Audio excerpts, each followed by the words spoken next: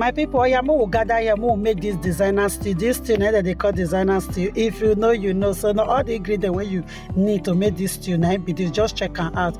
You need all the type of onions, all types of pepper, green, yellow, and red bell pepper. You need the short, but you need the long pepper, you need the short pepper, all types of pepper that you see for here. So Scotch bonnet day here. So this one for this stew, you don't need tomatoes. Wait till I talk, you don't need tomatoes. This is not the protein roasted chicken that we won't use, and we'll still use dry fish. This fish I don't wash them, and after that this one are the only fresh meat what we want use, and later I go still roast them, because for this kind of stew anything fresh not they go inside, everything roasted now we dey use. So I want to boil this meat now before I go roast the meat.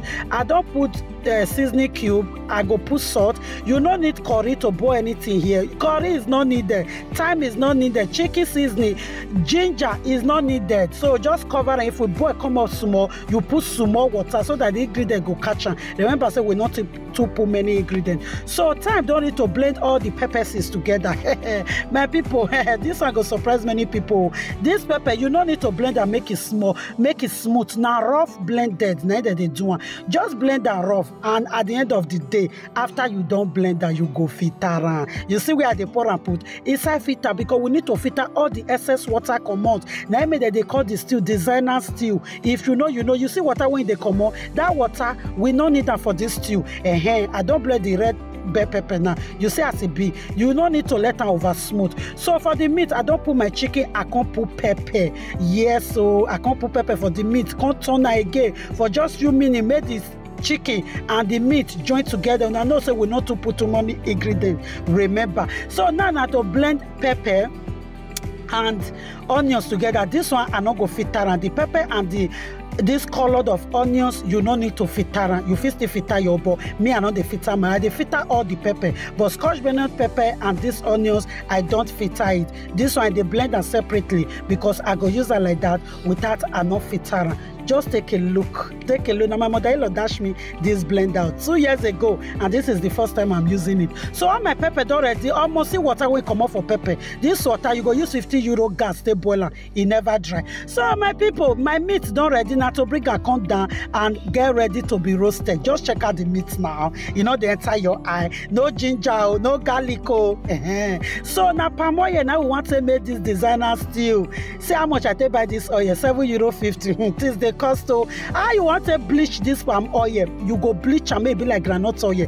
And for this our house with the bleach palm oil, you no go perceive. You go cover the palm oil. You see, 20 minutes later, see my palm oil. And no smoke for the house. You see as it bleach. Always cover your palm oil.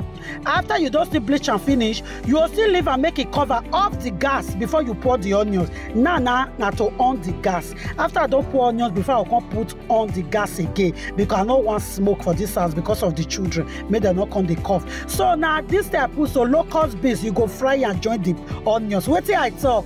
Fry locust beans, join the onions. For by this period, your house don't they smell nice. By this time, you fry locust beans and onions together. Even your enemy go knock your door. I don't pour the pepper now to fry everything together.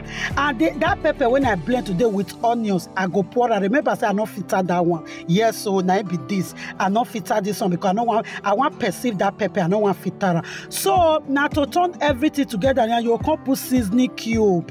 Wait till I talk. You go put seasoning cube. Come put salt. No ginger. No curry, no garlic. I put 2 seasoning cube. Yes, it need them because other seasonings not they go. Yeah. So now to cover make it toast. Then I go come put all my meat for air fryer. Remember I say fresh meat not they go. No, now to toast any meat where you want use, you must roast her. Even though na shaki, you must roast her. Any meat where you want use. See water when it come off for my pepper. I not get gas to boil this water. See my stew not ready.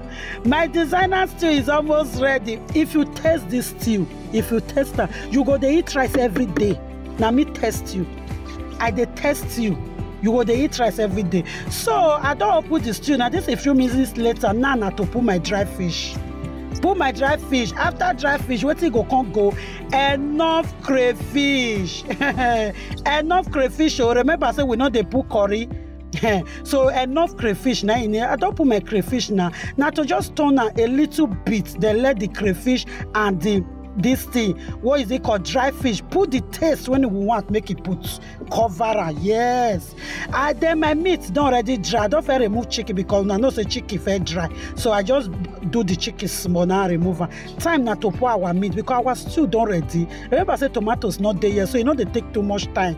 So now to put the meat and the dry, everything dryable, all the dry proteins where you want to cook now to pack and put now. Why? Because tomatoes not there yet, it don't need too much time. And remember, no anything fresh, not go put fresh fish. Oh, if you put fresh fish, you don't spoil the designer stew. You don't spoil it. If you cook this stew for your husband and he cheats, you go no say no be me talker. Your husband can never cheat after eating this stew. He can never, because he not go they cook this type for him. So a few minutes later, our stew is ready. Just take a look. Oh my, this stew sweet. It tastes yummy. This still sweet. Wetin still they go this still na egg. If you not put egg, it not complete. So and you make sure say you put hole for the egg so that the pepper go enter inside the egg. If you they eat the egg, it go be like say na cow leg you they eat. You know, if you know, you know. So now be this now, I don't put hole and I to put I don't reduce my gas at this point. My gas they the lowest part. So I need to put the egg where for inside the stew, make everything for go well. My people, my rice done ready. Now 2 times I eat rice that day. I'm not lying. It's the truth. 2 times now I eat rice that day. Just take a look at my designer stew. Take a look at my designer stew. If you know, you know. Abba, so they watch this video now. Just make this stew, and I know you will come and thank me later. Try and make this stew for your husband or for your children or for yourself. Yourself first. Make it for yourself first. Thank you so much for watching this video. Don't just watch. If you never eat this kind of stew before, go and buy the peppers now and make the stew. And I know you will always come back to thank Mommy K. Thank you. Like, comment, and feel free to share our video. And I'll be seeing you guys in my next video. Bye.